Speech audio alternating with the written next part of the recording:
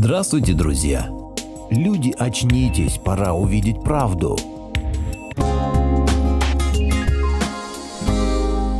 Благодарю всех, кто подписался на мой канал и смотрит мои видео. Ссылка на статью в описании. Автор статьи Ирина Игоревна Плесова.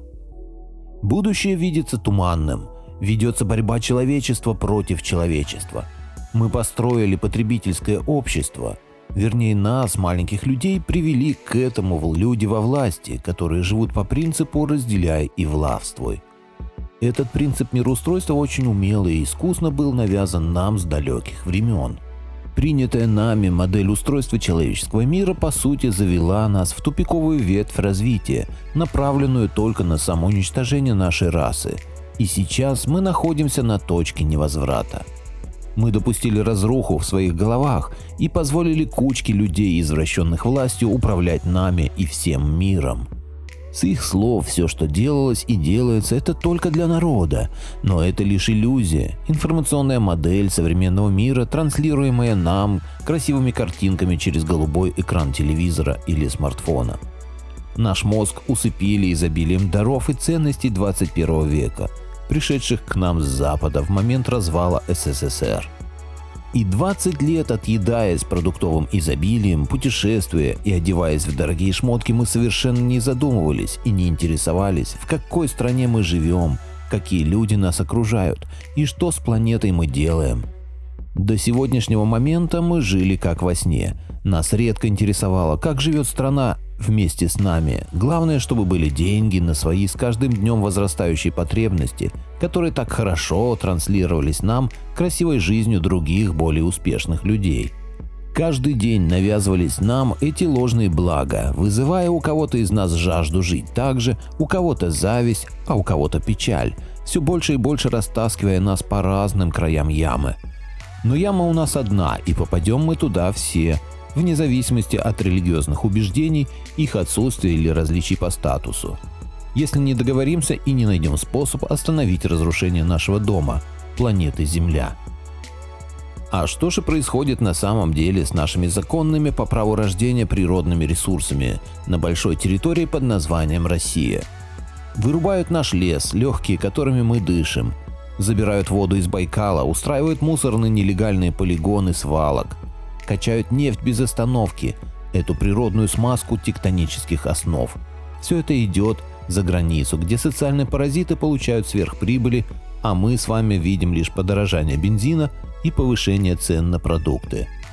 Но с голубых экранов нам говорят: денег нет, но вы держитесь. Дальше наматывая нам лапшу о том, как все хорошо и прекрасно, и люди в последний раз должны пережить турбулентный период.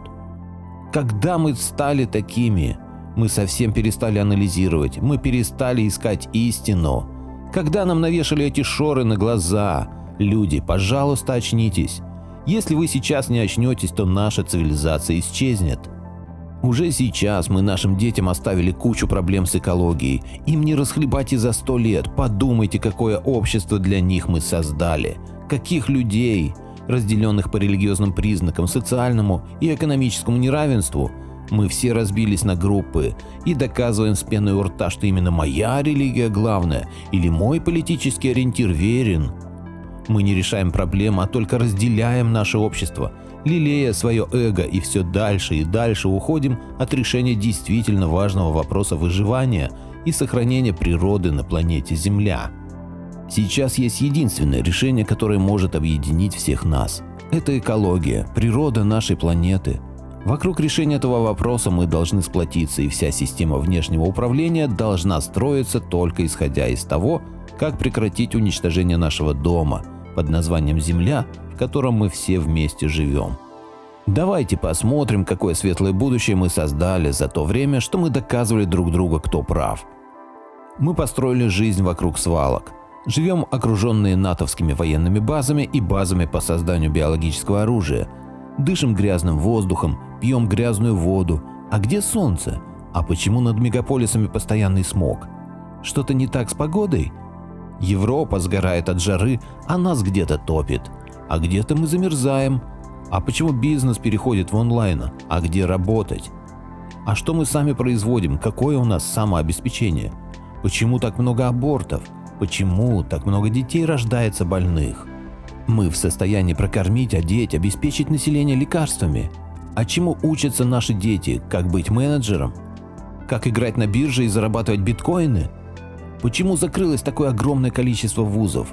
Почему мы только строим дома, все больше расширяя пространство мегаполисов, подсаживая население на кредиты и ипотеки, накидывая удавку на шею населения? Мы расширяемся, убивая регионы, и при этом не создаем систему самообеспечения. А кормимся благодаря импорту. А где же пресловутое импортозамещение? А чем нам замещать? Да и зачем? Когда все гиперы эти, или голландские, или немецкие, кормятся у нас. А кто их пустил сюда? И где наши производители? Вот что мы построили за 20 лет сна. И теперь мы имеем 80 рублей за доллар, крах экономики, кучу безработных и вирус у порога нашего дома. Все, что сейчас происходит, это начало полномасштабной мировой войны против человечества. Если наш инстинкт самосохранения не проснется, тогда наша цивилизация будет уничтожена именно так, при помощи биологического оружия. Вирусы и природные катаклизмы – вот какое будущее мы уготовили для своих детей. Возможно, слушая это, вы думаете, что это бред, изложенный в теории всемирного заговора. Да, вы можете так думать, но те, кто все это затеяли, уже приступили к своему финальному плану по сокращению численности населения. И мы помогаем им своим неверием и бездействием. Поверьте, интернет переполнен достоверной информацией, надо только проанализировать и собрать пазлы в единую картинку. Все касательно экологии и других вещей вы спокойно сможете найти в интернете, если захотите, если откроете глаза ото сна во имя спасения ваших детей и близких.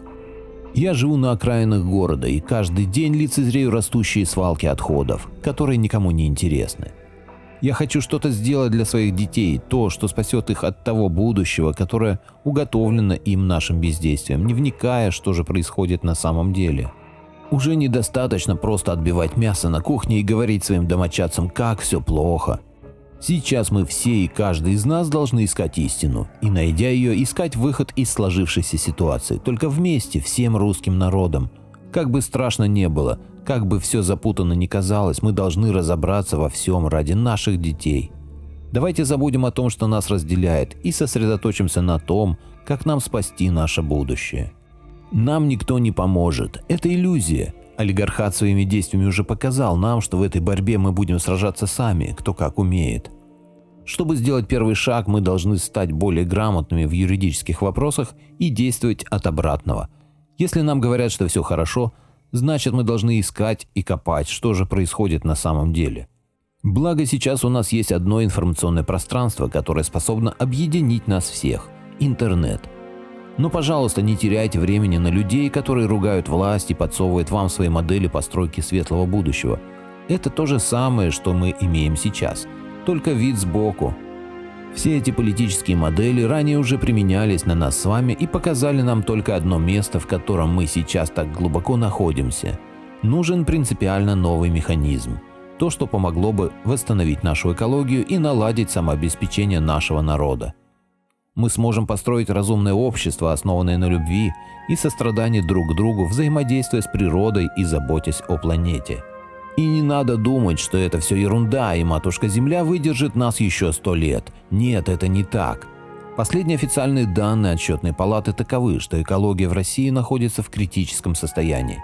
И если срочно не начать предпринимать меры, то нам отпущено 20, максимум 30 лет. Представляете? Это реальность, и это придумано не мной. Это данные ученых людей, которые тратят свою жизнь на изучение и борьбу против разрушения экобаланса нашей планеты. Мы с вами каждый день ощущаем новый климат, который за 10-15 лет изменился кардинально. Есть программа мониторинга событий катаклизмов. Это единая база данных, в которой можно в режиме реального времени наблюдать за всеми катаклизмами, которые происходят по всей планете. Сейчас важно понять, что пришел конец старому восприятию мира. Мир изменился, и он уже не будет таким, как прежде. И если сейчас мы не включим голову и все не объединимся вокруг глобальной экологической проблемы, отбросив все религиозные убеждения и модели политического строя, то тогда наша цивилизация исчезнет навсегда, как предыдущие 4 расы людей. Прошу вас, люди, очнитесь, возьмитесь за ум. и сделайте все для того, чтобы ваши дети и внуки могли жить на нашей планете. Отбросьте все распри, объединяйтесь, и тогда наша жизнь наладится. Здоровья вам, да проснутся спящие во имя жизни. Хочу напомнить, что мое мнение не всегда совпадает с мнением автора статьи. Автор статьи – Ирина Игоревна Плесова. Поделитесь моим видео в соцсетях с родными, друзьями и знакомыми. Люди имеют право знать все точки зрения. Всем спасибо за внимание, буду рад вас видеть на своем канале снова.